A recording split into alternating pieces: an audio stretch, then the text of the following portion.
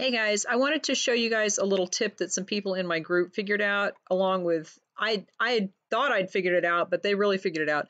So if you click edit shop, well, first of all, you have to have the Etsy Plus plan because that gives you this five picture grid for your featured items, okay? But there's a way to edit this so that you can put an uploaded photo here and you don't have to have the photo from the listings. Now, the way that I have this set up is with sections, and you have to have it set up with sections for this. So once you click on Edit Shop, you click on the grid to edit it, and then you can do Edit Queue, okay? And if you put sections in here, what happens is every time something sells, the photo changes. So it'll show the most recently sold item from that section in your grid.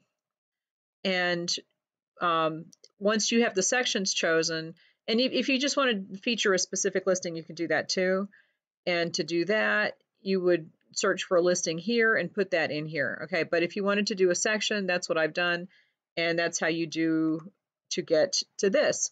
Now, see this little picture here, if you want to upload a photo to these pictures instead of having the section photo where everything changes. So I sold all of these today, and every time something sells out of the section, the photo changes. So it's kind of a moving little billboard, and it's good because it gives you a little variety.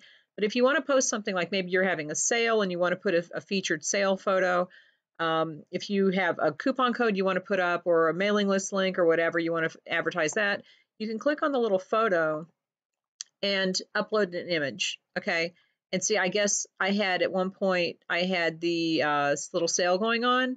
So I had this photo and I'm going to still put first item, but you can upload images here and this will show up. I'll do it just for the moment to show you. But see, this photo will show up and it'll just sit there.